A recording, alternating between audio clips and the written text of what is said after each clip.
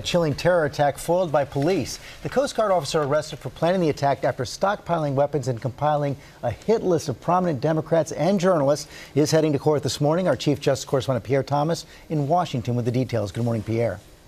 George, good morning. FBI officials are describing this as a truly alarming case. And if the allegations are true, terrifying. Today, the FBI plans to make an urgent appeal to keep this officer of the Coast Guard locked up pending trial because they believe he's that dangerous. This morning, Coast Guard Lieutenant Christopher Paul Hasson will appear in court, accused of plotting mass murder. According to the FBI, Hasson, who also served in the Army National Guard and Marines beginning in 1988, stockpiled these weapons, including 1,000 bullets, handguns, and assault rifles. All this stored in his small Maryland apartment, they believe possibly as part of a dream to, quote, murder innocent civilians on a scale rarely seen in this country. It was almost like he was a ticking time bomb waiting to go off. The FBI claims Hasson is a white nationalist, bluntly calling him a domestic terrorist.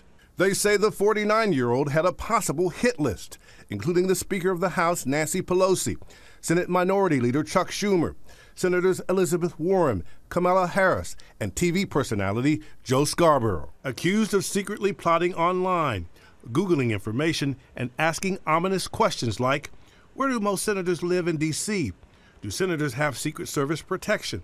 Are Supreme Court justices protected? Prosecutors also allege that Hasson studied the strategy of Olympic Park bomber Eric Rudolph, noting that he needed to, quote, have a way to get out, to escape crime scenes. And they claim he had musings of genocide, writing at one point he was looking for, quote, a way to kill almost every last person on the earth, including using biological weapons, a plague, and attacking the food supply.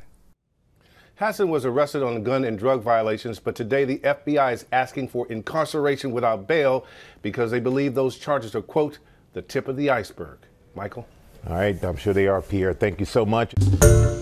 Hi, everyone. George Stephanopoulos here. Thanks for checking out the ABC News YouTube channel. If you'd like to get more videos, show highlights, and watch live event coverage, click on the right over here to subscribe to our channel. And don't forget to download the ABC News app for breaking news alerts. Thanks for watching.